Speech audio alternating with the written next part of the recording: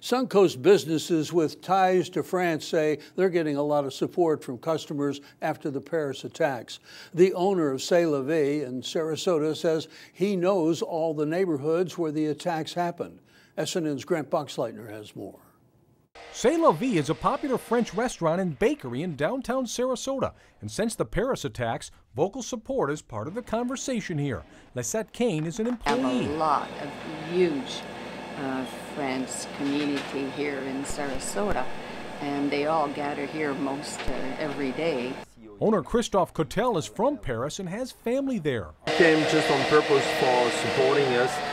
We are busy always, but people were just so nice. Some people with tears in their eyes and explaining that they're really with us. Cotel says he's been inside the Bataclan concert hall where terrorists killed the most people on Friday. We used to dance over there at the Bataclan. You know, it's a concert, but you can dance as well.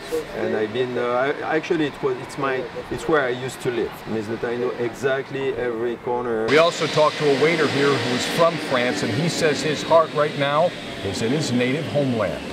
Christian Mattini says he's worried there could be more attacks in France.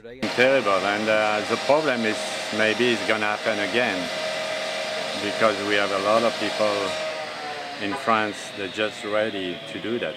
Reporting in Sarasota, Grant Boxleitner, SNN Suncoast News Network. The restaurant owner says he's grateful for all the support from customers.